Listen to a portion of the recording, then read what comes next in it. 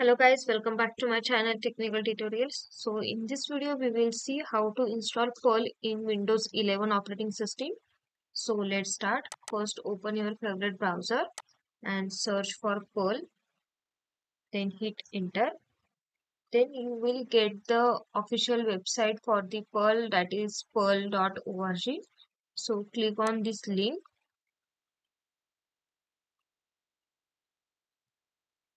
Then you will navigate to this page and here we have the download option. So click on this download.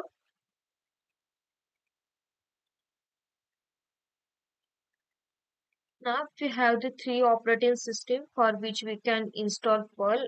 First one is Linux, Unix, Mac OS and Windows.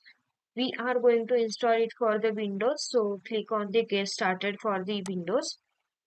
Now here we have the three options. First one is binary, source and Strawberry Perl. So we'll go with the download Strawberry Perl. So click on this.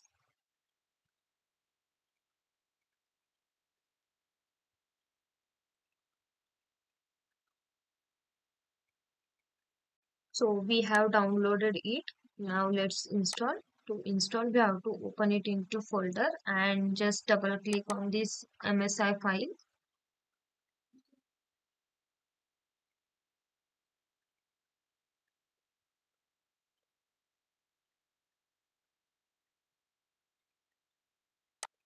Let's just close this. Now we have to click on the next button. Here we have to accept the license and click on next. So this will be the path where your all Perl files will be stored. It is in C and Strawberry. Then again click on next button and click on install. So it will start installing Perl in your system. So let's wait till installation is complete.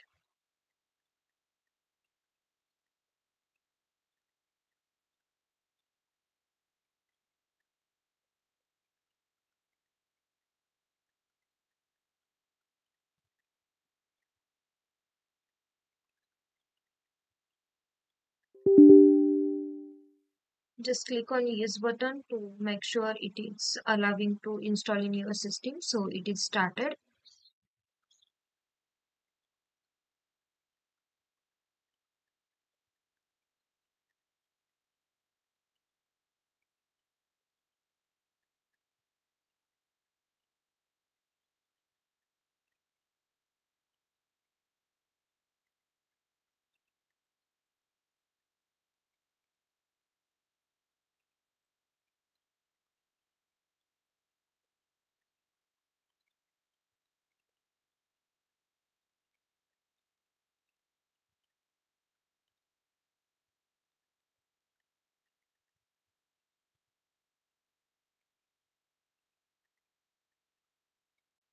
Now we have done installation successfully. Let's click on finish.